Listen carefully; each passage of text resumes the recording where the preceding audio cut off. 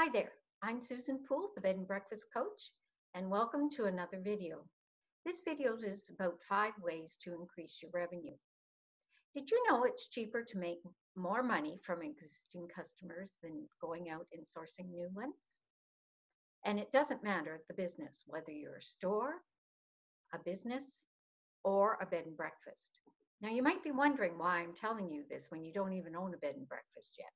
But the whole point is, if you understand this concept and start using it right from the beginning, then you're going to have some strong skills in increasing your revenue. And it's always easier to learn from the beginning rather than introduce new skills at a later date. So why is it easier to make money from existing customers? That's because people buy from other people that they know, like, and trust.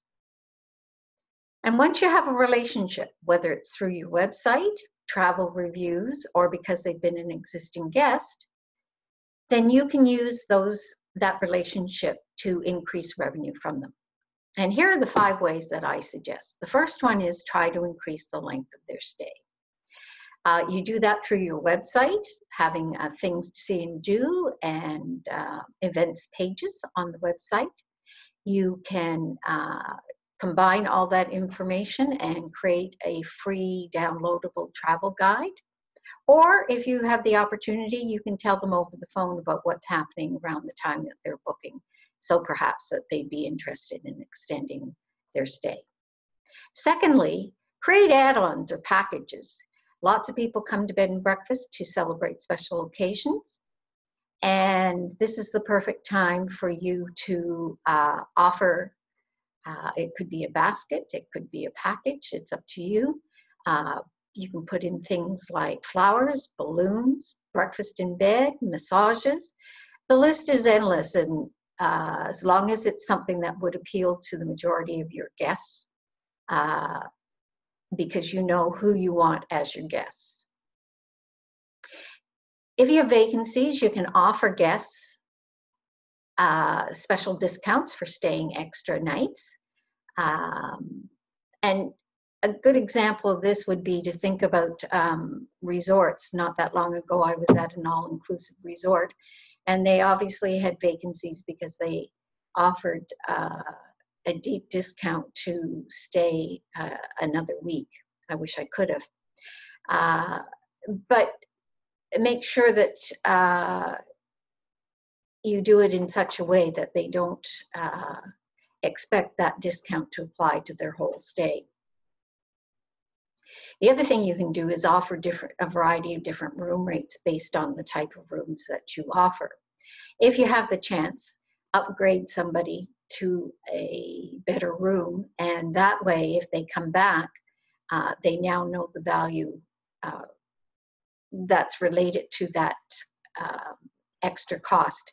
And chances are you'll find a lot of people will go back and next time reserve the more expensive room.